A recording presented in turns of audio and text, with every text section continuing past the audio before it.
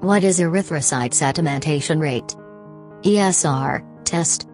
ESR test measures the rate at which red blood cells settle down at the bottom of test tube that contains anticoagulated blood. A faster than normal rate is an indicator of an ongoing inflammatory reaction in the body. This inflammation could be in response to an injury or infection. Why is ESR test done? To determine the presence of an inflammatory reaction in the body in response to infections, injury, or autoimmune diseases. To monitor the progression of the inflammatory disease and evaluate its response to the treatment. It is a non-specific test and it does not help in the diagnosis of an inflammatory reaction. How is ESR test done? Erythrocyte sedimentation rate test is done on a blood sample.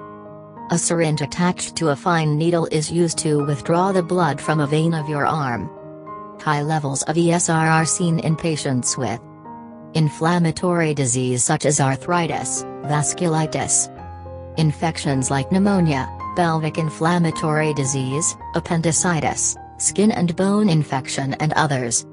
Autoimmune diseases like systemic lupus erythematosus, SLE, or rheumatoid arthritis, RA. Chronic kidney disease. Cancer.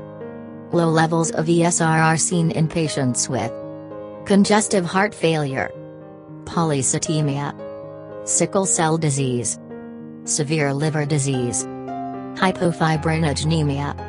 There are some other conditions which can affect the ESR values. High ESR values can be seen during pregnancy and with increasing age. Drugs like vitamin A and oral contraceptives can increase ESR values and drugs like steroids can decrease the ESR values.